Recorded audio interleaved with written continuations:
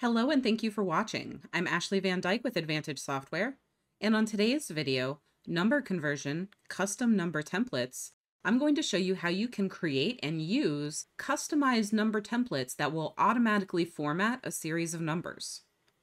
Custom number templates in Eclipse allow you to create a customized series of numbers and characters that you can use to automatically format numbers in the future.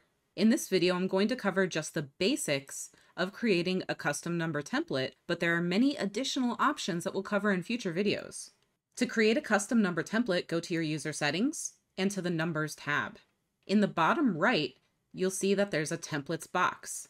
At the top is a box that you can type into, and then underneath is a list of all of the existing custom number templates. Now, some of these templates are already in use. Eclipse uses 0 for dates, 1 for bullet calibers, 2 for heights, and 10 for phone numbers. These shouldn't be removed. However, if you did want your date trigger to use hyphens instead of slashes, you can always update that here. And the same thing goes for the phone number. If you want an extra space somewhere, or you want to remove the parentheses, you can do that. But note that Eclipse is going to continue to assume that 0, 1, 2, and 10 are available and ready to be used for their intended purposes, which again are date, caliber, height, and then phone number. And so to create a new custom number template, I'm going to use slot number 3 since that's the first available custom template. And so I'm going to type in a £, and then I'll follow it with a space, 2 more £signs for 2 more digits, a period, hyphen, 3 more £signs, and next I'm going to do 3 more £signs, each surrounded by their own set of parentheses. And so now I have a total of 11 digits represented in this number template, and I can use it to automatically format those digits in the manner I've specified here. So I'll press OK, and I have a note file prepared that is going to use this number trigger. And so here, right at the beginning, I have a series of 11 digits. 1, 2, 3, 4, 5, 6, 7, 8, 9, 10, 11. And preceding this, I've written a shortcut for the word section. And I've defined this as a conflict. And so this is going to be backslash, which is underneath the backspace, section in lowercase, followed by backslash, and then section with a capitalized letter. Next, for the trigger, I'm going to type in open curly bracket, £, and then 3, and close curly bracket. And this represents slot number 3, where I put my custom number template. And so that's going to tell it that whenever the word section is mentioned by itself, it's going to give me lowercase section. But whenever it's followed by a series of numbers, it's going to format those numbers as I specified in my number template.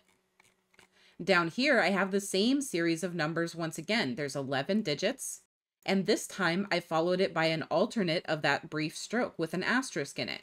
And this one I've defined as open curly bracket, £3, close curly bracket. The only thing that this entry is going to do is format numbers that precede or follow it in the manner specified. So it won't add any additional text. Now I'm going to translate this file.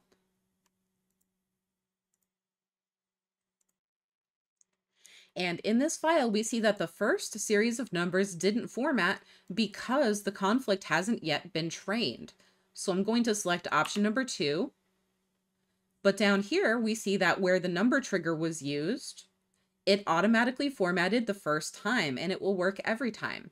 And so I have a number format here that matches the number template that I put into the system.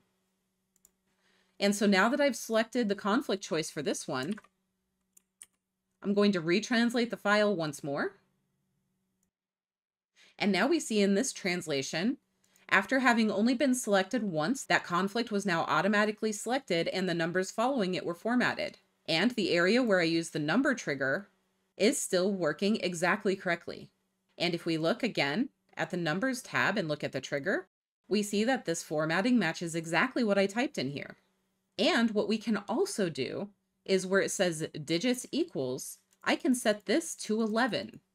And if there's nothing else that 11-digit numbers would ever or typically be for me, I can select the drop-down list and set this to user number 3.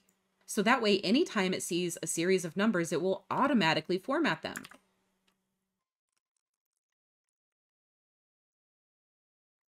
Okay, so here I've expanded my note file just a little bit, and I have the same series of numbers, but I don't have anything that will trigger them in the notes. I'm going to rely on the digits equals formatting to auto format this third entry.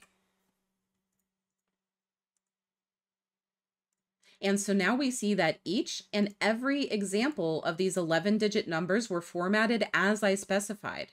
And this last one was formatted only because in the Numbers tab, I set my 11 digits equals setting to user 3, which is the same template number that I used here, and is the same one that I've used in this dictionary definition to work as a standalone trigger next to a series of numbers, as well as this dictionary definition, which is a conflict with the word section.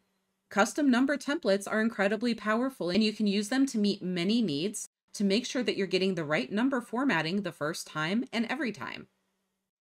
Don't forget that Advantage Software offers anytime support. Tech support can be reached with any question anytime, including weekends and holidays, at 772-288-3266. Email support is also available at support@eclipsecat.com.